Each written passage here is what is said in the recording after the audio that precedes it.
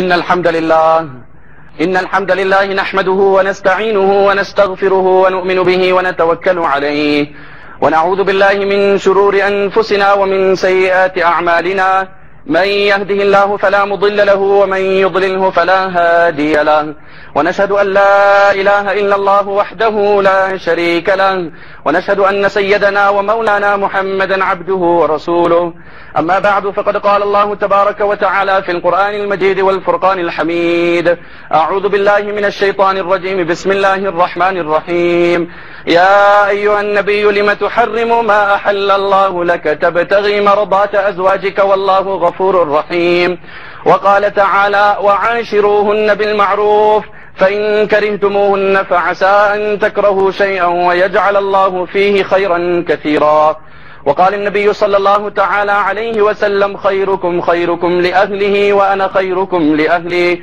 أو كما قال عليه الصلاة والسلام صدق الله مولانا العظيم وصدق رسوله النبي الكريم ونحن على ذلك من الشاهدين والشاكرين والحمد لله رب العالمين.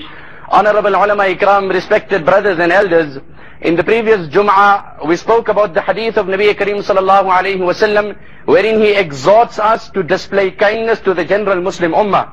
Today I want to become more specific and more focused and speak about this very element of kindness in the life of Nabi alayhi salatu wasalam to his noble consorts and his honorable spouses. Nabi Kareem sallallahu alayhi wasallam in many ahadith has stressed upon kindness towards your spouses. In fact, in one riwayat, Nabi Kareem sallallahu alayhi wasallam says that husband who will bear the ill manners of his wife patiently, that husband who will endure patiently the ill manners of his wife, Allah will grant him the same reward that he gave to Sayyidina Ayyub alayhi salam when afflicted with sickness. And that wife who will patiently bear and endure the ill manners of her husband, Allah Ta'ala will reward that woman with the same reward that he gave to Sayyidina Asiya alayhi salam, the righteous wife of the notorious bloodshedder and evil man Fir'aun. Nabi Kareem sallallahu alayhi wasallam in many ahadith, khayrukum li ahlihi, O my Sahaba, the best among you is he who is the best to his wife. This is a general statement the Nabi of Allah has made, and then he has coupled the statement with a claim by saying, وَأَنَا خَيْرُكُمْ لِأَهْلِي, and there can be no one that is more kind to his wife than I. So one is the general statement that the Nabi of Allah has made, and one is he's coupled it with a claim. Of course he has then substantiated this claim in the manner he has conducted himself. Like, on a light note, they say marriage. Marriage is an institution where a man loses his bachelor's degree and a woman gets her master's. They say this child asked his father, "Oh my father, how much does it cost to get married?" So the father said, "My son, I don't know, I'm still paying." Marriage certificate, they say, is another name for work permit. They say this woman was making dua. She says, "Oh my Lord, grant me wisdom that I understand my husband, love that I can forgive him, and patience for his moods. Because Lord, if I ask you for strength, I will stone him to death." Anyway, brothers, we have to see the akhlaq of Nabi Kareem sallallahu alayhi wasallam. One person came to Sayyidina Umar radiyallahu ta'ala anhu complaining that my wife is very harsh to me. Let's look at how kind, what were the advices of Nabi Kareem sallallahu alayhi wasallam, how tolerant he was. We must understand, no two humans can make a perfect match. The attitude of zero defect, this is not possible, nor practical. There will always be some clashes. Total compatibility, it's not possible and it's not practical. There will always be situations where you will have to compromise. But if we study the life of Nabi Kareem sallallahu alayhi wasallam and that of Sahaba, look at Sayyidatina Sauda radiyallahu anha. Subhanallah, what a brilliant woman. For some reason or the other, the Nabi of Allah decides to divorce her. She comes to Nabi sallallahu alayhi wasallam and she says, "Oh Nabi of Allah, before you finally divorce me, may I ask you a question?" Nabi alayhi salam says, "By all means, go ahead." She says, "Oh Nabi of Allah, are you upset with me over any matter?" Nabi alayhi salam declines and he says, "No, I'm not upset with you." "Oh Nabi of Allah, has it become difficult for you to stay with me?" Nabi Kareem sallallahu alayhi wasallam says, "No." Then she says, "Oh Nabi of Allah, I ask you and I implore you, please do not divorce me because I want to remain in your nikah. However, I have aged and I have passed the time where I have a physical need for a man. I forfeit my rights and I see you have a greater inclination towards your wife Aisha radiallahu anha, I sacrifice my night for that wife of yours. So the day it's my chance, you can go and visit your wife Aisha, but I want to remain in this nikah, so I can be resurrected on the day of Qiyamah as the wife of Muhammad sallallahu alaihi wasallam. Subhanallah, what was the foresight of this woman? Free from jealousy, free from uneasiness, free from rivalry. She forfeited her right and she secured the partnership of master of the master of both the worlds, Rasulullah sallallahu alaihi wasallam. Once Nabi Karim sallallahu alaihi wasallam was traveling with Aisha radiallahu anha. Aisha radiallahu anha herself mentions, the riwayat comes in Bukhari, Hatta idha kunna bil Bayda, we came to a place called Bayda. In qata'a iqdun li, my pendant fell off and got missing. Now, every woman is passionate about her jewelry. Now look at how accommodating, how tolerant, how kind the Nabi of Allah was. Nabi Karim sallallahu alayhi wa sallam, one day Aisha radiallahu anha took interest in seeing some play. Some children, some Ethiopian children were playing in the courtyard of Masjid al-Nabawi. But we must bear in mind, this was innocent play. This had no evil element towards it.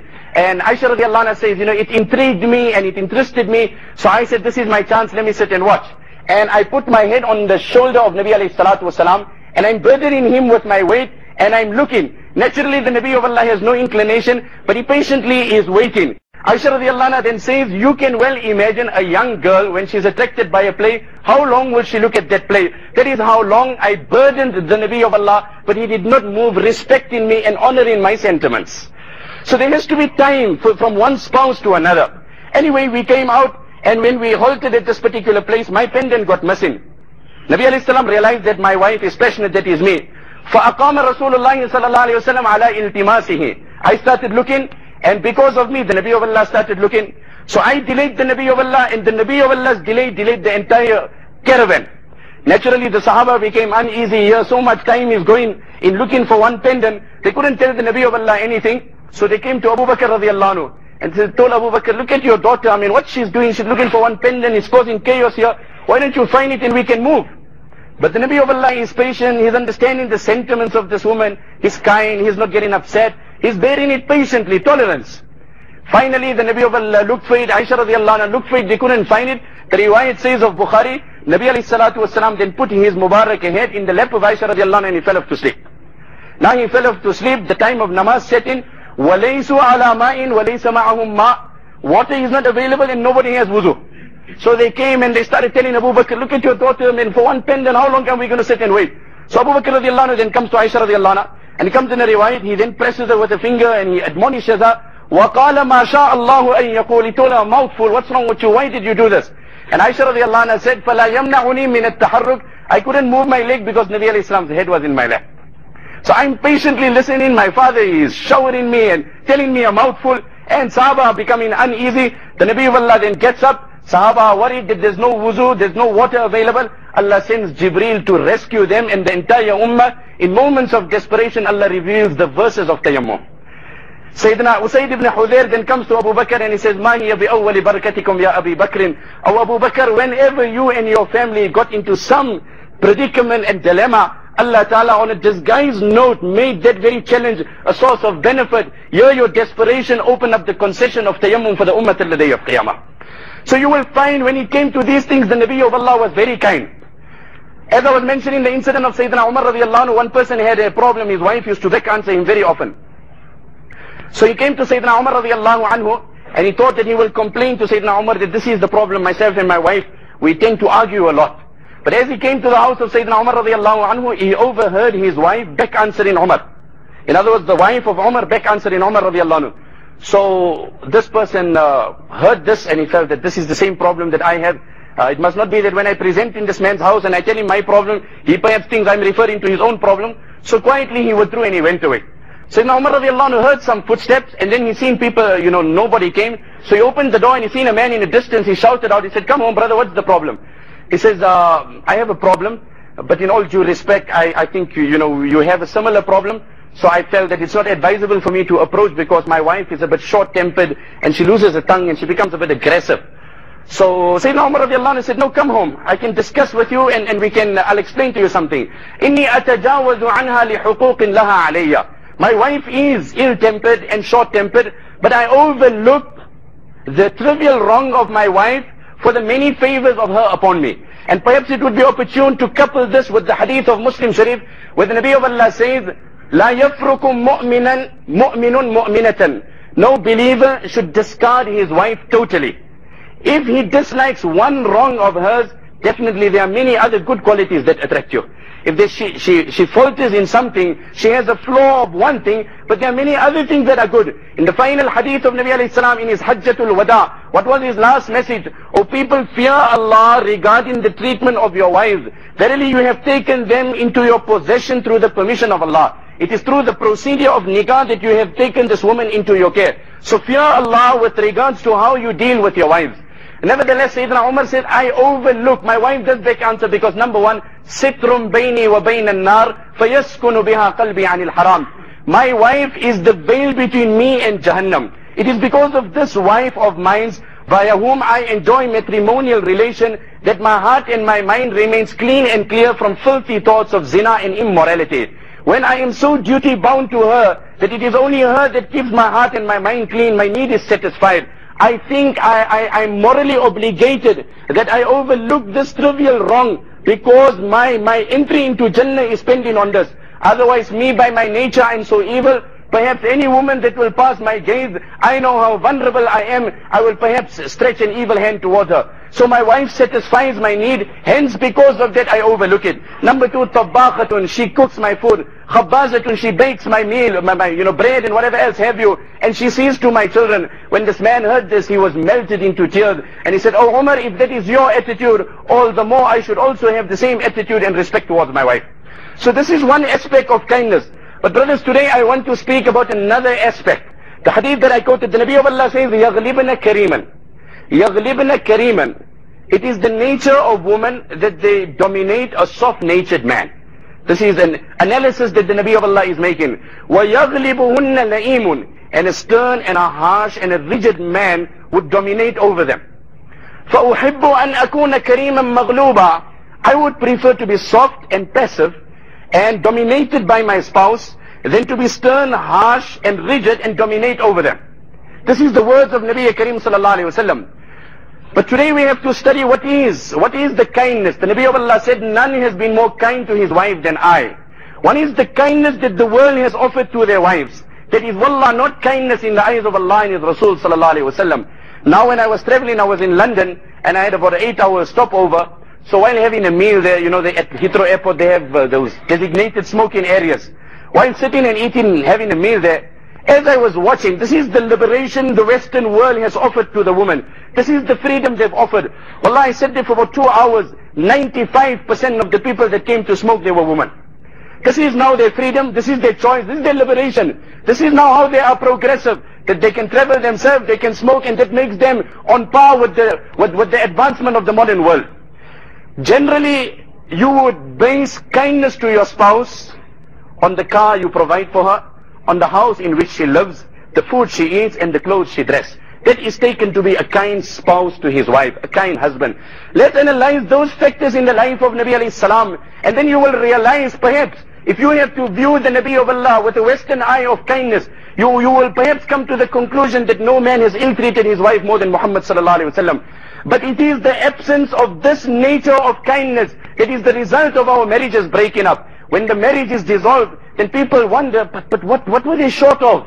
What were they short of? Man, she had a car of her own, she had so much money, they were moving for international vacations. But what was wrong in this life? Wallah, they were lacking spirituality. Just as it is vital for every husband and wife to take out time for some recreation, it is vital and it is our need that we take out time for lust, for our pleasure. There has to be time where we create an atmosphere of spirituality, where the house, husband and wife have to sit and read Quran and paint that picture of the Quran. إِنَّ الْمُسْلِمِينَ وَالْمُسْلِمَاتِ وَالْمُؤْمِنِينَ وَالْمُؤْمِنَاتِ وَالْقَانِتِينَ وَالْقَانِتَاتِ وَالصَّادِقِينَ وَالصَّادِقَاتِ. The believing male, the believing female, the men that prostrate, the women that prostrate, the men that cry, the women that cry, the men that make dua, the women that make dua. أَعَدَّ اللَّهُ لَهُمْ مَغْفِرَةً وَأَجْرًا عَظِيمًا. Time has to be taken out for spirituality between partners. If we can give them everything of this world, but they are devoid of spirituality, which has been defined as kindness in this hadith of Nabi alayhi salam, that marriage will never prosper.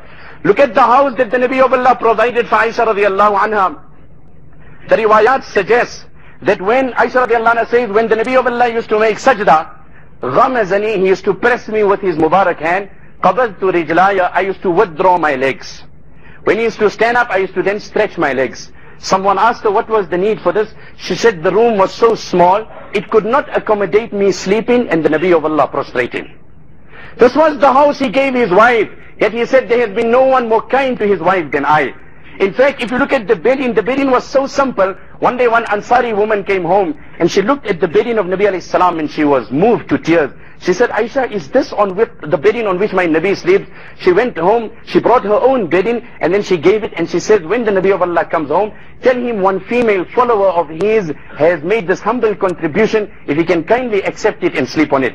When the Nabi of Allah returned and he found that the bedding is new and it's soft and it's comfortable, he said, Aisha, where is this from? Ruddihi ya Aisha, فَوَاللَّهِ لَإِن شِئْتُ لَأَجْرَ اللَّهُ مَعِي جِبَالَ الذَّهَبِ وَالْفِضَّةِ. I shall take this out of my life. You know, Tihama, which is a mountainous region, Arabia was divided into four. Najd, Sahara, Hijaz and Tihama. Tihama was a mountainous region. If I so wanted, all the mountains of Tihama, my Allah would have converted into gold and silver. But I myself decline. I shall take this out. Aisha radiallahu anha then politely returns it. So this was the house provided. Then let's look at the clothing. He tells Aisha radiallahu anha, in aradti al-luhuq bi falyakfika min ad-dunya kazad al-rakib. Oh Aisha, if you want to join me in the abode that my Lord has prepared for me, then live in this world like a traveler. وَلَا تَسْتَخْلِقِي ثَوْبًا, and don't consider any garment old until you don't touch it several times. Oh Aisha, don't consider any garment old. One day Aisha radiallahu anha put on a beautiful garment. Abu Bakr radiallahu anhu came and he seen his daughter admiring himself. He said, مَا تَنْظُرِينَ يَا عَيْشَةَ فَإِنَّ اللَّهَ لَيْسَ بِنَاظِرٍ إِلَيْكَ. Aisha, I don't know what you're admiring because Allah is not admiring you. Why, oh my father? Don't you know when any woman, any person dons a beautiful garment and becomes obsessed with that garment, becomes proud with that garment, مَقَتَهُ رَبُّهُ حَتَّى يُفَارِقَ تِلْكَ الزِّينَةِ. Allah abandons that person, be it male or female, until he or she doesn't give up that pride. Aisha radiallahu anha took out that garment and gave it in charity there and there. Oh Aisha, if you wish to join me, then live in this world as a traveler. And don't consider a garment as old until you don't touch it. As far as the food, the riwayat of Bayhaqi, al-aklu fil yawmi marratayn min al-israf, wallahu ya yuhibbul musrifin. One day Nabi alayhi salam found Aisha radiallahu anha having 2 meals in one day.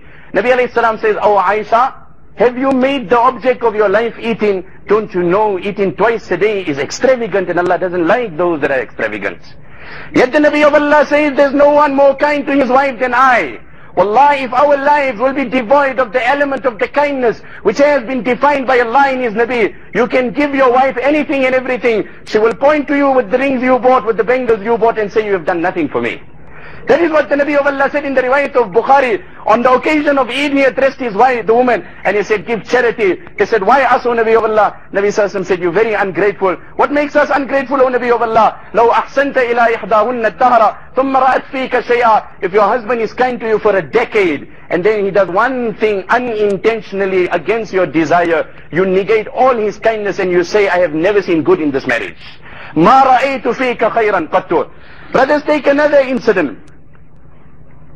Aisha radiallahu anha, the most beloved, I showed you how tolerant she was with Nabi alayhi salam, how tolerant Nabi alayhi salam was with her in locating her pendant. This was material harm, the Nabi of Allah was flexible. But when it came to deen, this is not the time. That hadith where the Nabi of Allah says, I prefer to be dominated by my wife in what? In matters that are trivial, that hold no merit in the eyes of Allah. But in matters of deen, you haven't seen a more stern husband, you haven't seen a more rigid husband than the Nabi of Allah. When it came to deen, Allahu Akbar, make mention of one incident. Abu Ayyub Ansari radiallahu anhu is at home. The slander against Aisha radiallahu anha is being circulated. Many times we at home, the wife comes, you heard this thing, you heard that. We entertain it, we promote it, and we start ghibat from our own homes. Abu Ayyub Ansari's wife comes home and she says that people are making these accusations against Aisha. What is your opinion? Abu Ayyub Ansari declines and he says it's a lie. Then she says, but what's your proof? He tells his wife, you are my wife, will you commit an act of immorality? She says, never. You being my wife, you will never do it. Aisha being the wife of Muhammad Sallallahu Alaihi Wasallam, will she do it? Never. Immediately he told his wife, I don't ever want to hear such things like that. So when it came to deen, and that is my focus, here we have to become inflexible, and unfortunately, here we succumb to pressure, here we give in to pressure. That is why there is no happiness in that marriage. Aisha radiallahu anha, as beloved as she was, one day she made a comment about Safiya radiallahu anha. Safiya, she said, Hasbuka min Safiya kada wa kada. Your wife Safiya, she is so short. What's so good about her? Nabi alayhi salam said, Laqad kulti kalima. Oh Aisha, you have uttered such a statement. It has the potential of contaminating the oceans of the entire world. لَنَجَّسَتِ الْبَحْرُ. One day Aisha made a comment about Khadija. There was subtle rivalry. She said, you talk of your wife Khadija, isn't she gone and old? She was old and she passed away. Allah gave you me. I'm virgin, I was unmarried and I'm young. Am I not better than that one? Nabi alayhi salam said, no, Aisha, what's your word? Khadija was my first wife. She gave birth to my children. Jibreel told me that Allah has confirmed her abode in Jannat. One day Nabi alayhi salam told, how disciplined are we when it comes to maintaining spirituality? It is just as with the guardian to our children, we are responsible of disseminating deen to our spouses. Nabi alayhi salam told Zainab radiyallahu anha that give one of your camels to Safiya. Her camel was sick or whatever. So Nabi sallallahu alayhi wasallam said, give it to Safiya. Now Safiya radiyallahu anha is the daughter of Huyay ibn Akhtab, who was a Yahud. Hence Safiya radiyallahu anha had a flavor of Yahudiyyat, Judaism in her. Her father was a Yahud. So Zainab radiallahu anha, made a comment and she says, alright, I'll give it to this Jew if you so say. Nabi alayhi salam got so angry, it comes in the riwayat, for more than 2 months the Nabi didn't speak to her. You and I will return home after Fajr Salah, when our wife did not get up and did not bow before Allah. We'll jump in that very bed, hug that woman, love her, cherish her. When she is at war with Allah, she hasn't stood up, she hasn't performed namaz, and we are showing her love. What kind of love is this? The Nabi of Allah in one statement did not speak to his wife. The riwayat of Bukhari, the wives of Nabi alayhi salam came, and brothers at the same time, just not the husband to the wife. I had a complaint that came recently. May Allah give jazai khair to that woman. A sister that came here from our locality, and she came home and she came crying to my house. She says, Maulana, Allah has given us everything of wealth. Wallah, I hope she is listening to me. And she asked me convey my message. Time has passed. Been few months ago that she came, she cried. She says, Allah has given us abundance of health and wealth. We're a united family, but my husband just doesn't want to perform salah. What measure can I institute?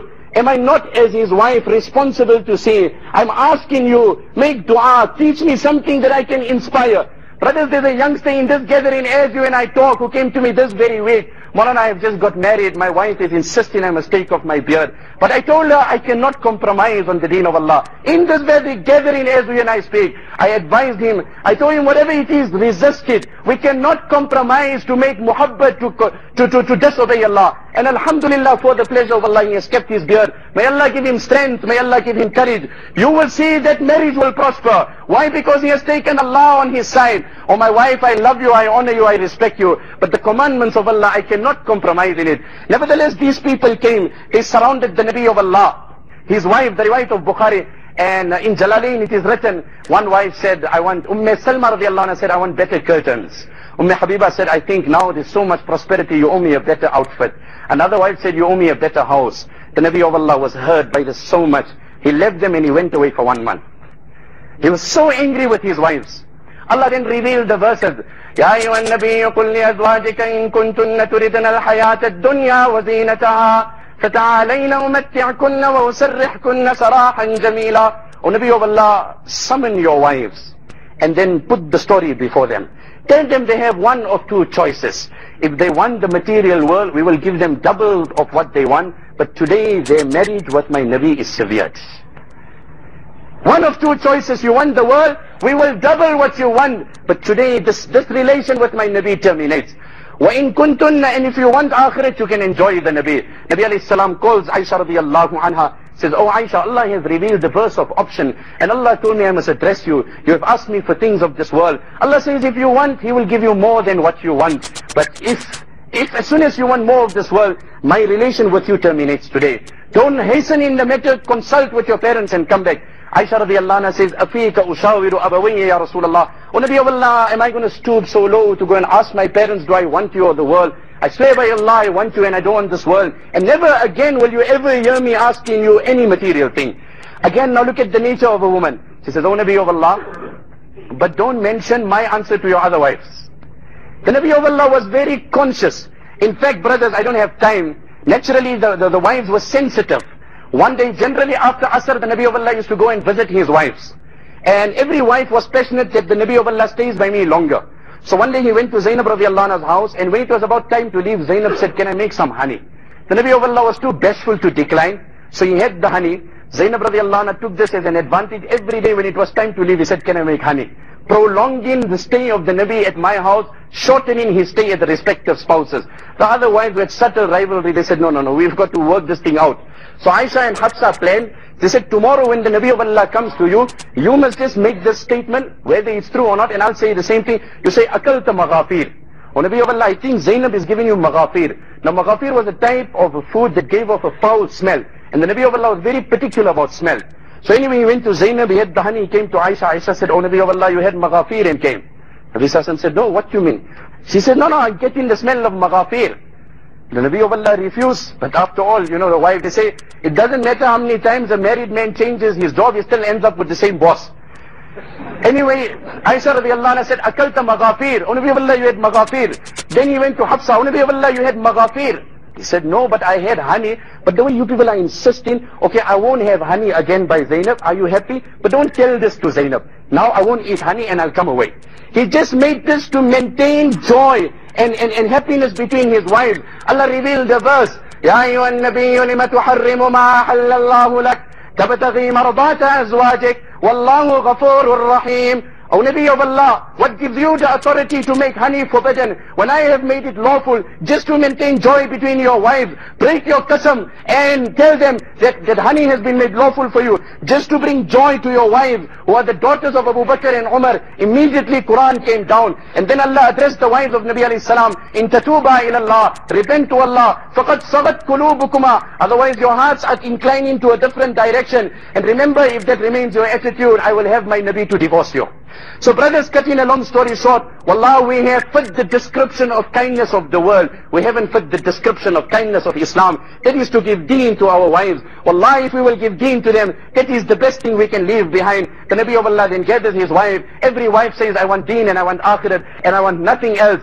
As he is leaving this world, what were his last words? أسرعكن لحوكا بي أطولكن يدا. Oh my wives, I'm on my way. The one that wants to join me first in akhirat, in other words, wishes to pass away immediately so that he can be united with me, is that wife of mine that will spend the most in the path of Allah. That's my last word to all of you, oh my wives. The one that will make charity a common practice, Allah will unite her with me first in Jannah. May Allah Ta'ala save our marriages from being broken. Wallah, divorces have become so common, so rife. It's the most despicable thing to witness and observe. May Allah give us the tawfiq that we display the noble akhlaq of Muhammad sallallahu alayhi wasallam, that both spouses, husband and wife, respectively display that akhlaq which is desired in Shariat. Wa akhiru da'wana alhamdulillahi rabbil alameen.